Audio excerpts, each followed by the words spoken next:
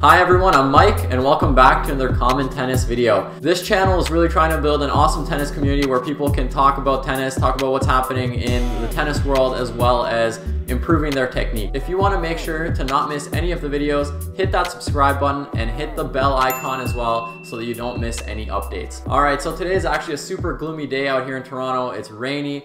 But I'm going to be cheerful for you guys so that if anybody in Toronto is watching this video, I hope it's going to cheer you guys up as well. We're going to talk about the differences between the first serve and the second serve. So this video was actually suggested by somebody in the previous video. It was suggested by Skincare with Erin, and I was featured in one of her videos. So if you guys want to check that out, I'm going to link it down in the description, and you guys can click on that link and see that video. So moving on in today's topic, talking about the first serve and second serve. To start us off, we're going to talk about the differences in our goal for our first serve versus the second serve. When you're hitting the first serve, your main goal is to try to win the point with the serve or try to set it up so that you can win off of the next forehand or backhand to hit a winner after the serve.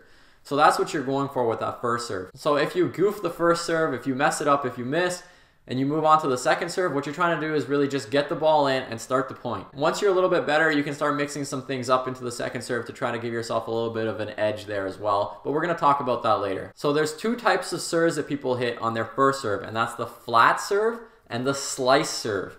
Now, both of these serves are very aggressive, and when you hit them with a lot of power, your margin of error is actually really small. So you have to be very, very practiced and accurate with these shots in order to get them in consistently. Now, the point of the flat serve is to give you as much power as you can on the first serve. So what's happening there is you're actually contacting the ball with the strings flat out, hence the flat serve. So on impact, what's happening is the racket's pronating and generating a ton of power on that shot. Now, going to the second one, which is the slice serve, that one's used to really pull your opponents out wide, or if they're kind of sneaking in towards the middle, to really get that ace on them by sliding the ball way wide or way up the middle of the court if you're serving on the ad side in order to win some easy points. Now, moving on to the second serve, where we said that our goal is to get the ball in. The shot to go with here is usually the top spin serve. Now, the top spin serve gives you a lot more clearance over the net when you're hitting the ball, so it makes it a much safer shot. It's also a little easier to kind of take the power off of that one to keep it consistent and keep it going into the court. Now, what's happening on the top spin serve is you're actually brushing the back of the ball and generating all that top spin. So the ball's going this way. It lets you hit the ball a little bit higher over the net because that top spin is going to bring it diving back down into the court and into the service box and keeping that serve consistent. What I'm going to show you guys next is actually we're going to look at some clips of some pro players and how they hit their first serve and their second serve. We're going to talk about what kind of techniques they're using. We're going to take a look at the flat serve, the slice serve, as well as the top spin serve, and we're going to see how the pros are using them.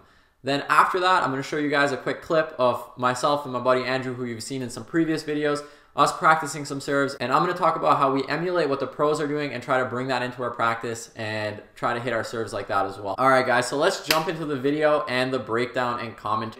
The first serve that we're going to take a look at is the flat serve. And so I picked Nick Kyrgios as the example for this serve because he's known for having an absolutely massive first serve. Lots of speed, lots of power, and that's because he's hitting the flat serve a lot. So this is actually a good clip because it shows a couple of them in a row where he's using them against Dimitrov. And what he's doing is he's really flattening out the strings on the impact, and that's what's creating the massive speed. That as well as the rest of his technique, but that's why it's called the flat serve. He's flattening out the strings when he hits, and it's creating a lot of power.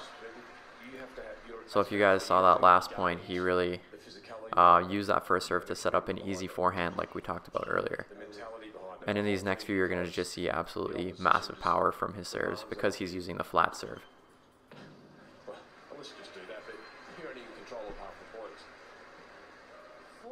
That one there was an insane 211 kilometers an hour. Good luck trying to get that one.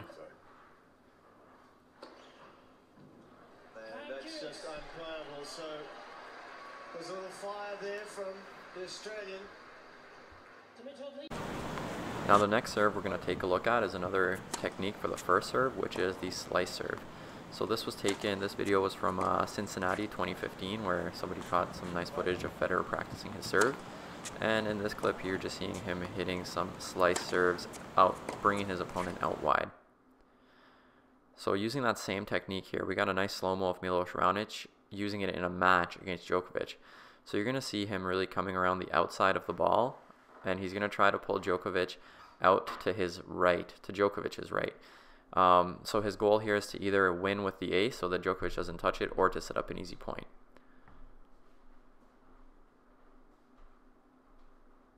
So there you can see the ball really curving away from Djokovic, making it even tougher to get, and it results in an ace.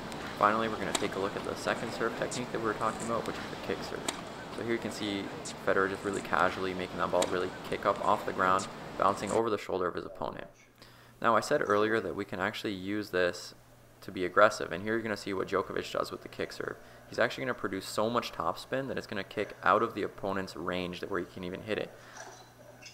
So there you can see that it's even possible to get an ace with the kick serve as long as you can get that topspin technique down and get some massive spin.